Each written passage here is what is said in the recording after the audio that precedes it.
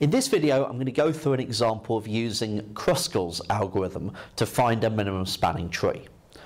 Now, because this network is quite small and there's not that many edges, what I'm going to do to really kind of show the process of using the algorithm is I'm going to write down all of the edges in order of size.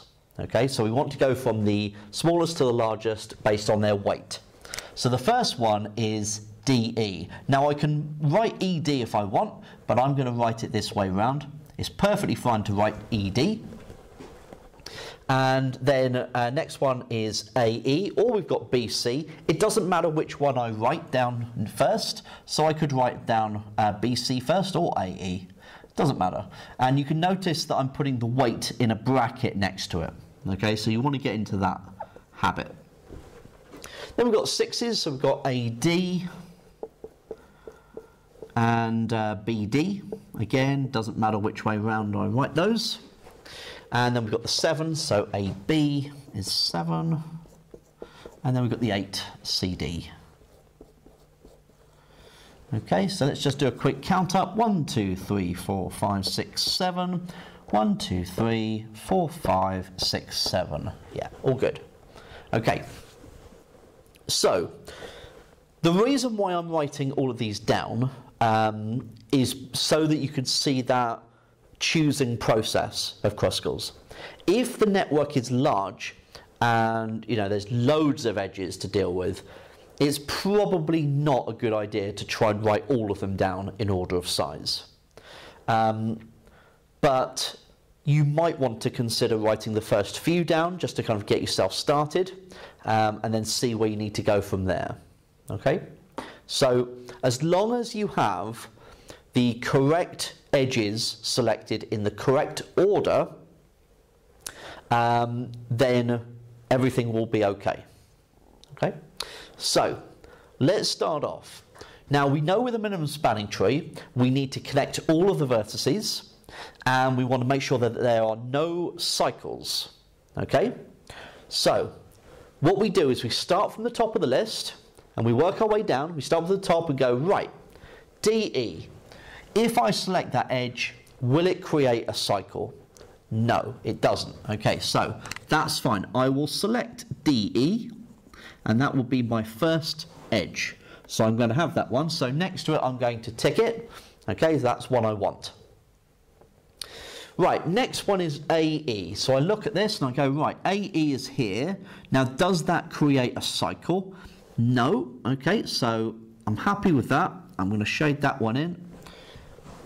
AE I can have.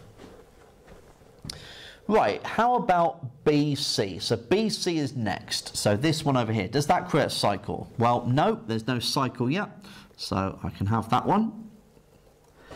That's all good. Right, then I've got AD of 6.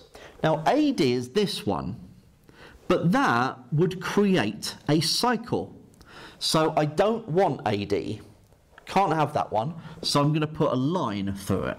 So a single line to go through it and just say, right, I don't want that one. I think that's better than you just putting a cross next to it. Okay, so it makes it clearer that you are discarding that one. Right, next one is BD, which is 6. Now, will that create a cycle? No, but it will connect them together. So I'll have that one. And you can see that now A, B, C, D and E are all connected. It is a connected graph. So I don't need these two edges. They in fact would create cycles. So I want to make sure I get rid of those. So the 4 edges that make up my minimum spanning tree are those 4. So the minimum spanning tree total weight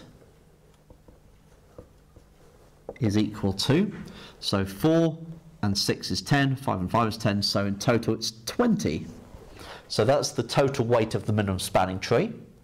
Now you might also get asked to draw your minimum spanning tree.